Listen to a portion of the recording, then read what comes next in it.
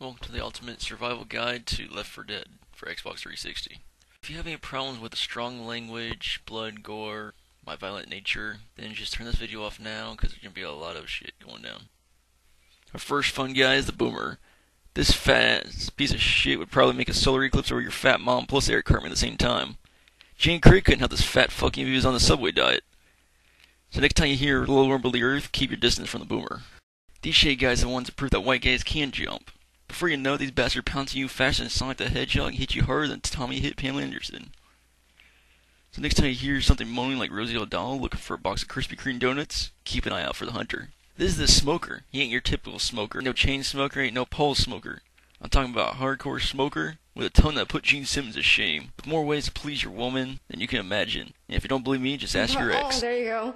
Oh. Now this is a bad motherfucker. Imagine this guy, just on more steroids than usually puffs. And he wants to do nothing more than slam you into the ground 10 times more than you want to slam your girl into the headboard. Fire won't burn her and water won't melt her. With a face so ugly it makes her own self cry. Salem wouldn't give her a fair trial, so they gave it to us. So look out for this bitch. I mean, witch.